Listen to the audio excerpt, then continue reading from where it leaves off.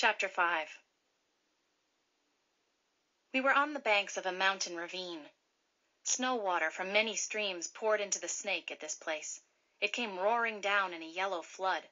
Waves reared up, and heavy mist filled the air. Here Aloud took command. He was very tall, and had his hair cut in a roach that stuck up and made him look like a giant. He put a guard on the herds at night, and circled them himself. Soldiers camped above us on the side of the river bank and built fires. They watched to see that we crossed the river. They did not offer to help us. My father said, "If General Howard had let us wait until late summer, when the water is low, then we could cross safely. Now we must struggle." "Lose cattle and horses and risk our lives," Aloud said. "They brought us here to drown. They plan to get rid of us forever." Ferocious Bear, a shaggy warrior from the Seven Devils country, spoke up. "We should not move from this shore," he said. "The soldiers wait there on the mountain to see us swept away. Let us stay and kill them." "Kill one, and 10 will take his place," Chief Joseph said. Tuhulhosut sat on his spotted pony gazing at the river while the other chiefs talked. His restless pony pawed the ground. When they fell silent, Tuhulhosut gathered air in his huge chest and shouted. He spoke to the one-armed general, wherever he was. "Our great spirit chief made the world," he said. "He put me here on this piece of the earth. This earth is my mother. You tell me to live like the white man and plow the land. Shall I take a knife and tear my mother's bosom? You tell me to cut the grass and make hay. But dare I cut off my mother's hair? The spirit chief gave no man the right to tell another man where he must live and where he must die." His voice trailed off. The leader of the white soldiers did not hear him. My father and Chief Aloud, his brother, did not hear him. They did not listen to him, nor did Tall Elk and Ferocious Bear. The decision had been made to cross the river. "Now we build rafts for the crossing," my father said, "and boats." "Gather our herds," Aloud said.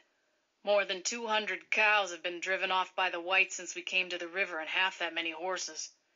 We'll lose many more before the sun rises again." "We go at dawn," Chief Joseph said. Tuhulhosut's eyes flashed, but he said nothing more. That night we built fires, and by their light made rafts and boats for the crossing of the Snake. Men cut alder trees and bound them together with leather thongs. The rafts were strong but hard to handle. The women made bull boats from willow frames and buffalo hides stretched tight. Bull boats look like melons cut in half. They swirl round and bob like corks, yet they are safe in the rushing water. As the sun came up, our 5 bands gathered at the river bank. In my father's band from Walawa, the land of the wandering waters, there were 62 warriors, and 300 women, children, and old people. The warriors were naked except for breechcloths. Their bodies were covered with thick bear grease to keep out the cold, and they wore red feathers in their braided hair. Chief Whitebird, who was very old, brought a band that was next in size to my father's band. It had 51 warriors, and 255 women, children, and old people.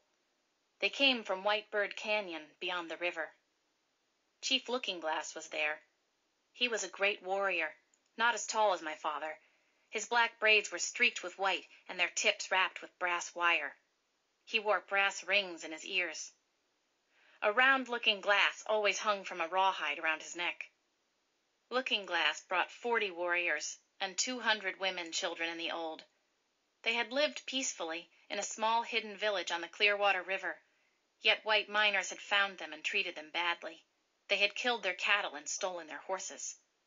The smallest of our bands belonged to quarrelsome Tuhulhosut. There were fewer than 50 of these Palousas, but their warriors carried good rifles and were the best buffalo hunters among all the Namipu. The night was long. Gathered on the bank, we waited for the sun. It came up bright and lit the hills where the soldiers were camped. It took a long time, half the morning, for the sun to find its way down the dark canyon walls. It lay on the river in shimmering sheets that blinded us.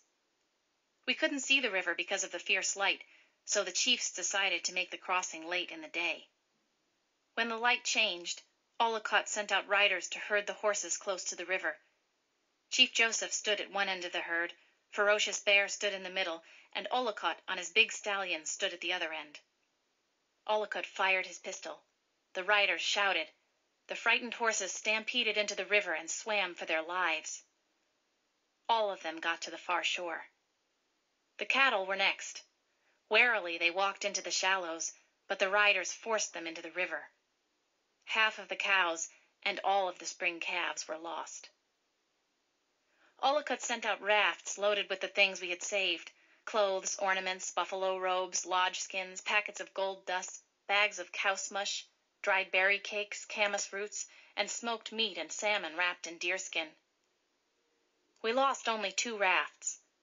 The soldiers watched from the hill, but did not offer to help.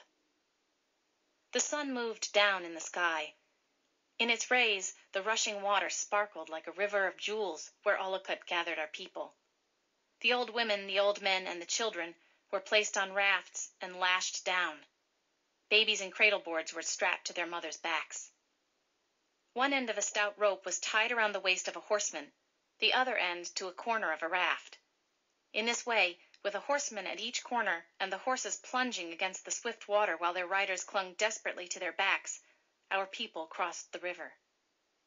3 of us were left to go: Chief Joseph, my mother, and myself. 1 star shone above us. The dark river turned to silver. I had made a bed of buffalo skin for my mother. It was warm, but she complained of the cold. She got up and wrapped a robe around herself and went down to the river. Fires were burning on the far shore. "It is time to go," my father said. Springtime did not answer. She lay down again and pulled the robe over her head. My father got out the last of the bull boats, and I made a bed for my mother in its bottom. He picked her up to put her in the boat, but she slipped from his grasp and went along the bank to a big rock that jutted over the river. "This is no time for play," Chief Joseph said. "I am not playing," Springtime said. "I will have my child here, before we cross the river.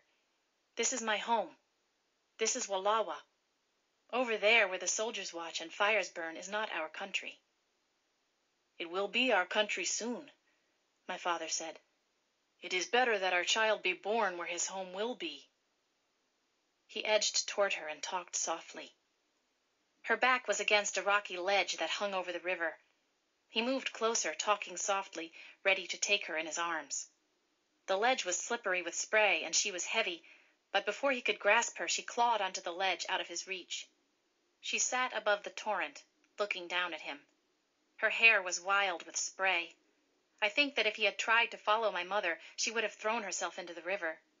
If she had, I would have followed her. "How long do you sit?" Chief Joseph said. He was not pleased. He was not used to being defied, not by his wife.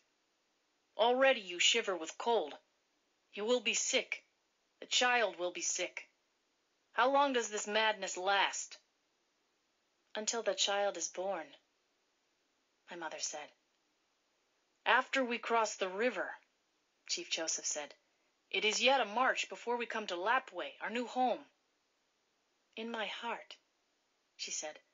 "This is my home, not over there on the far side of the river." "And in my heart also," I said to her. I said this under my breath, but Chief Joseph heard it. He walked away, gazed for a while at the raging river, then came back. He asked me to build up the fire. In a gentle voice he spoke to Springtime, and she came down from the ledge.